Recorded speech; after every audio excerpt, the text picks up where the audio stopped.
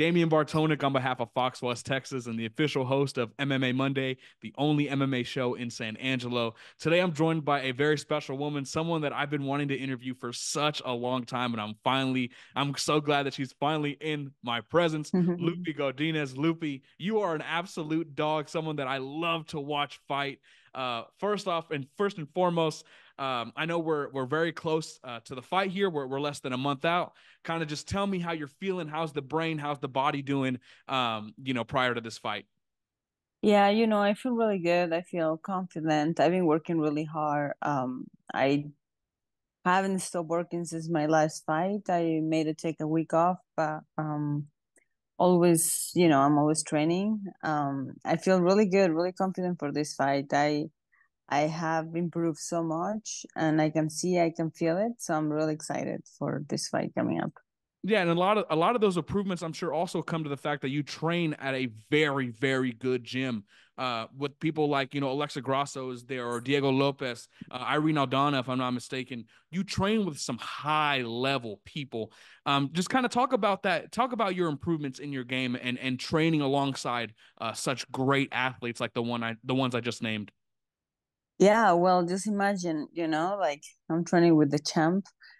I'm training with Irene, I'm training with all of those guys, and the energy is crazy. And it's not only them, but like everyone that is coming up, and all the younger generation that are training super hard, they're having fights, they're working towards UFC and stuff, that are so good. That is, we're good because of them. They push us to you know to improve, because they're improving constantly, so we have to improve constantly too. So that's like it's a really healthy circle that we going on there.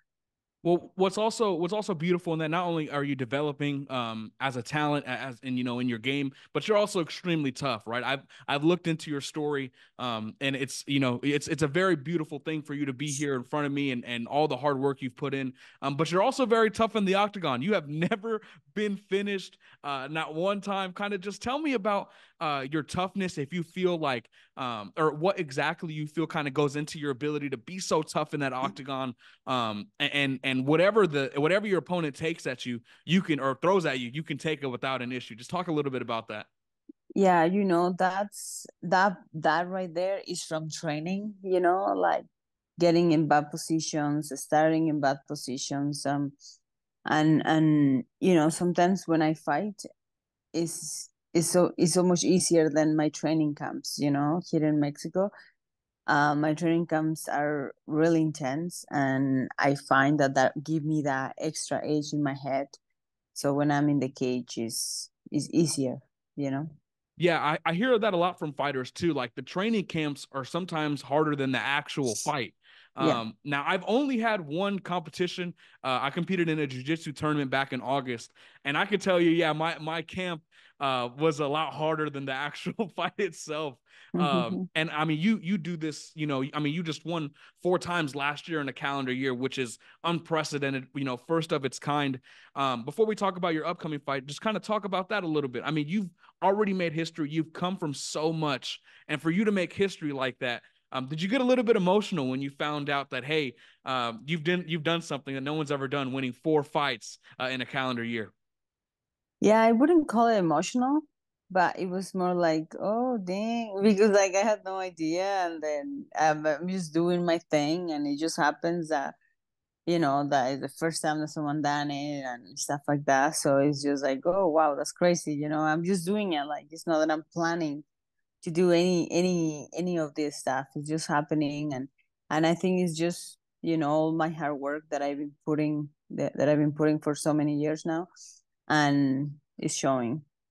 Oh, I believe it 100%, and I've been watching and I've been seeing that as well. Just a couple more for you, and then I'll let you go here. Your upcoming opponent, Mackenzie Dern, very very storied grappler, very accomplished grappler. But at the same time, you yourself are very very good in that department.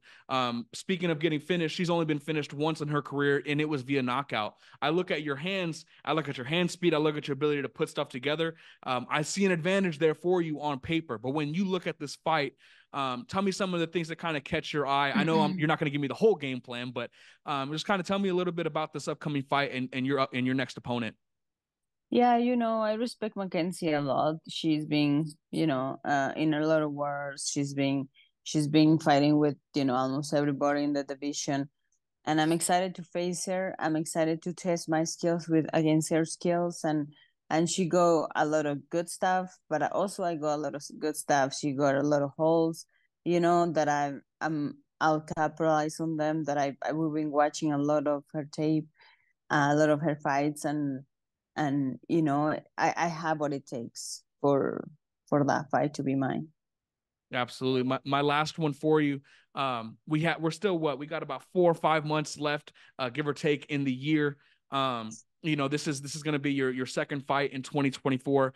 After this fight in particular, is there anything else? Is there another goal for you? Because with the win like this, you're right on the cusp of a title shot. One more win, and it's the Yeah. belt. You're going to get that title shot. Tell me kind of what else is next for you that we can expect in 2024. Yeah, I haven't thought too much after this fight. I'm just in Mexico. I'm just training. I'm fighting in less than a month, and it's all I'm focusing on. So hopefully, if I get one more this year, that's great. But let's see what happens.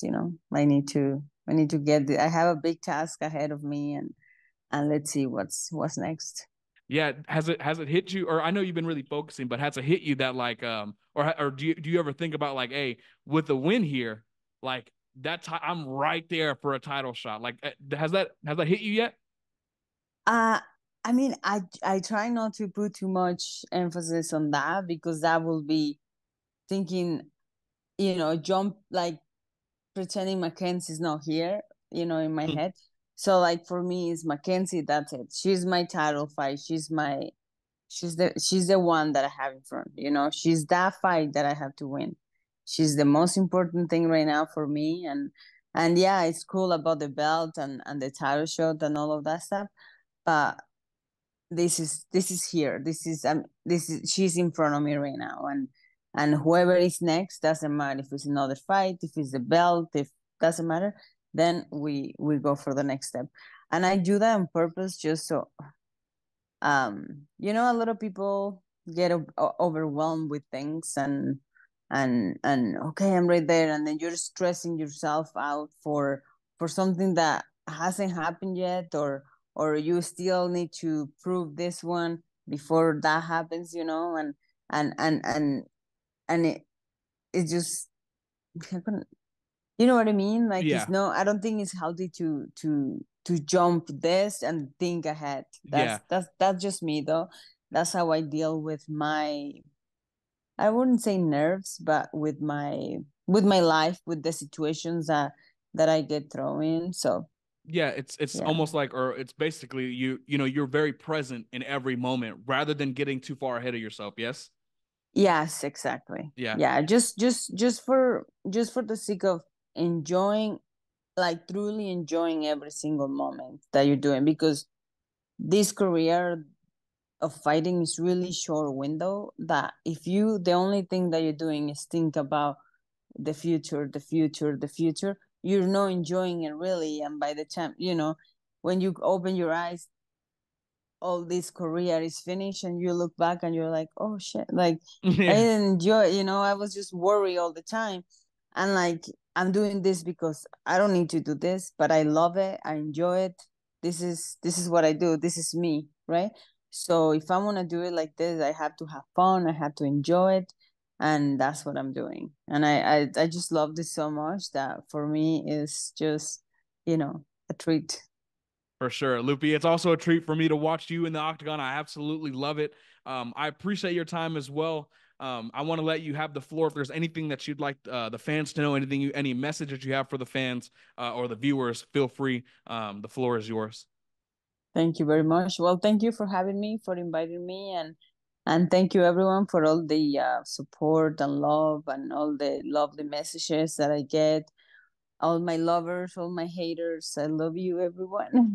And thanks for my team that is being with me, and keep pushing me, and we're going for everything and anything. And yeah, that's it.